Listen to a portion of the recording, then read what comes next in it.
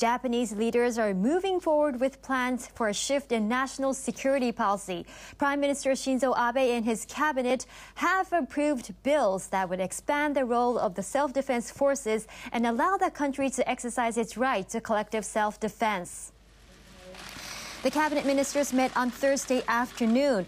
Abe is to hold a news conference shortly to express his resolve to pass the legislation during the current Diet session.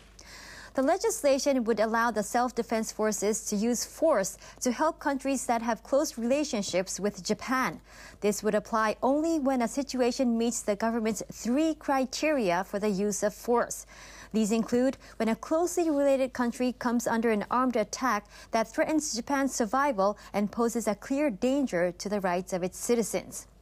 The legislation clearly states that there will be no geographical constraints on Japanese logistical support for foreign troops in situations that have an important influence on Japan's peace and security. One of the bills, if enacted, would become a permanent law on logistical support for foreign militaries working for international peace.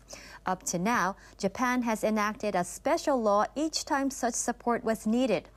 The bill sets a condition that a Diet would have to give prior approval without exception to plans to dispatch SDF forces overseas. Members of both houses would have to try to hold a vote within 7 days of the Prime Minister's request for approval. The cabinet will submit the bills to the Diet on Friday for deliberation.